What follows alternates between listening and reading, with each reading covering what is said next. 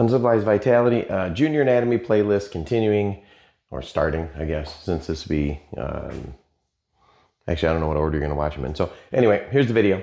We're going to talk about movement today. So movement was one of the things that living organisms do, and we're humans, we move around, obviously. We move in a unique way than other animals in that we stand on 2 feet. Most animals run around on 4 legs or crawl or swim. Some of them stand on 2 feet like birds, but they fly, so that's a little different. And birds don't walk very smooth like we do or run. They just sort of hop. So movement consists of 3 big parts, really. Our bones, our muscles, and our joints. The little parts where the bones come together, all of the spots that you can move. For instance, on my forearm, I can't move in the middle between my wrist and elbow. I can't bend or move that part because it has these really rigid, solid structures called bones inside there.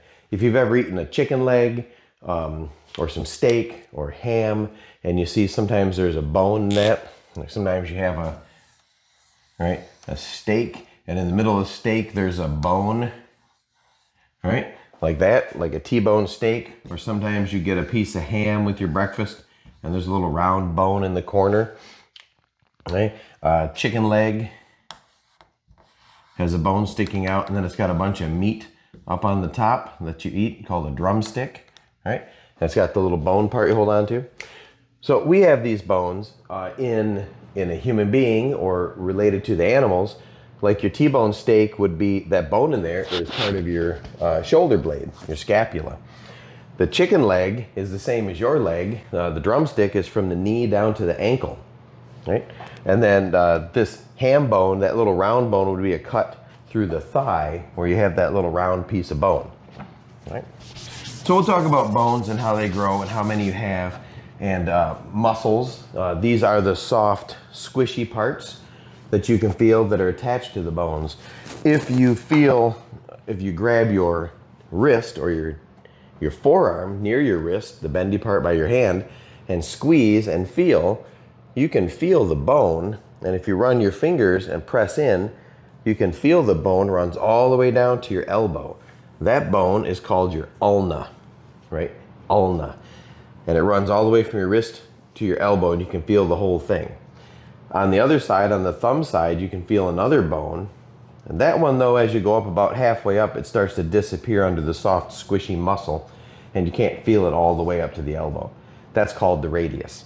Your hand bones are easy to feel in your finger, and if you squeeze your hand, you can feel the bones in there. The wrist is made up of a bunch of little bones like pebbles and rocks that you can't quite feel individually. Your skull, you can feel the bones of your skull. All right, that's nice and round. You've got bones in your cheeks. You've got bones in your upper lip, your face, your jawbone. And you've got pieces of your bones you can see. Your teeth. Your teeth are just pieces of bone that don't have coverings over them. You use those to chew up food. You can feel from your shin, you can feel that bone from your knee all the way down to your ankle bones, foot bones. The bone of your thigh, that's called a femur, that one was a little difficult to feel because it's surrounded by meat. If you put your hands at your hips where your belt is, you can feel a really odd shaped bone. That's part of your pelvis, and you can feel pieces of that. And then down your back, if you run your fingers down your back, you can feel these little sort of knobbies, little protrusions. Those are part of your backbone. So all together, in your body, you have about 200 bones. A little more than 200 bones. Sometimes you'll see books that say you have 206 bones, right? But that doesn't count necessarily your teeth or a few extra bones, because some people have extra bones. In their backbone, it's a stack of blocks. We'll have another video on the vertebra, or your backbone, your spine. Some people have extra bones. Some people have fewer bones. Some people have sesamoid bones or more teeth, or little extra ribs. We'll talk about all that, but about 200. There's a lot of bones, and we'll go over a different video with the names of all those bones. So 200 bones, and then all of the muscles stuck on your body. that stick to your bones, you really only have one big muscle. It's just divided up into little parts that you name, like the one that's attached to my forearm and up to my shoulder across the front of my arm is called the biceps. It's called the biceps because it has two heads. Seps or keps means head, and that's the part that attaches. Up here, my biceps splits into like the letter Y. So it attaches down here on my forearm. There's the muscle, and then up here it attaches to my shoulder in two places. So it's got two heads, biceps. On the back of your arm, you have another muscle that straightens your elbow, that helps you extend your elbow. This one's called the triceps because it has three heads. All right? Hope you can read that. Triceps. All right? Then you have a big muscle on the front of your thigh called the quadriceps. Quadriceps. Figure out how many heads that one has. All right, so of all those muscles, and they're wrapped up in these little discrete compartments, there are over 630 of them. 630 muscles. 634 really, but again, some people have extra muscles that you don't have, or you have extra muscles. Matter of fact, in the forearm, there's a muscle called the palmaris longus that if you take 10 people and line them up, 3 people probably won't have that muscle.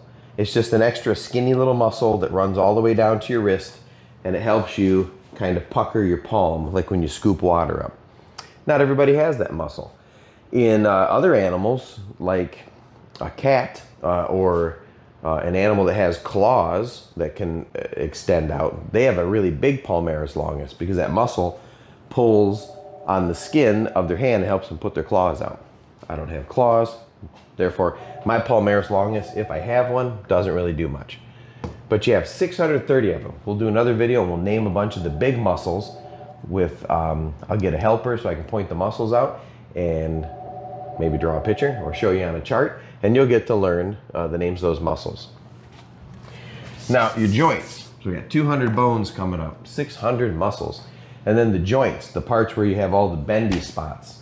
Everybody has a great number of joints. They're basically all the same, but you have 3 kinds of joints. So you have 3 types.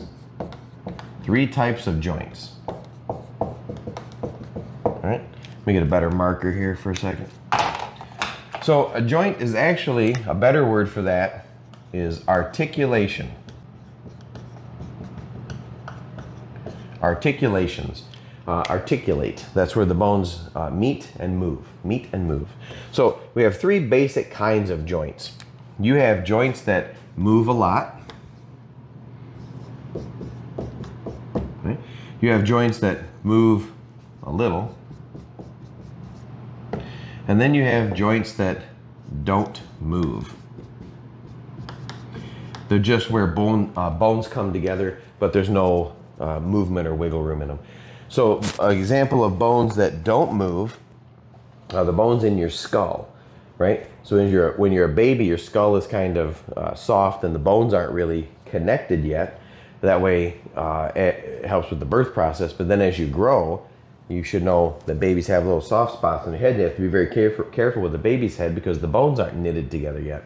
But as an adult, those bones have knitted all together and they don't move. It makes a nice bony helmet to protect my brain.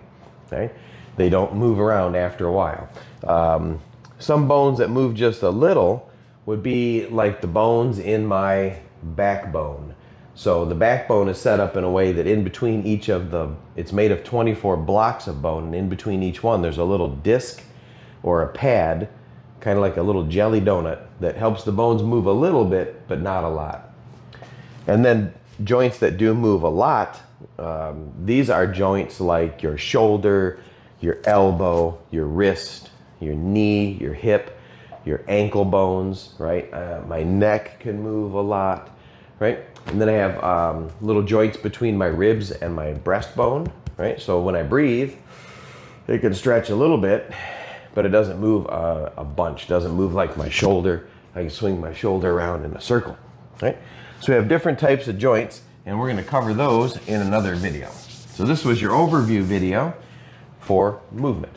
Bones, there's over 200. Muscles, there's over 600. And joints, and there's 3 kinds, and there's dozens and dozens of joints. So check out the next video, and we'll go through each one of those piece by piece.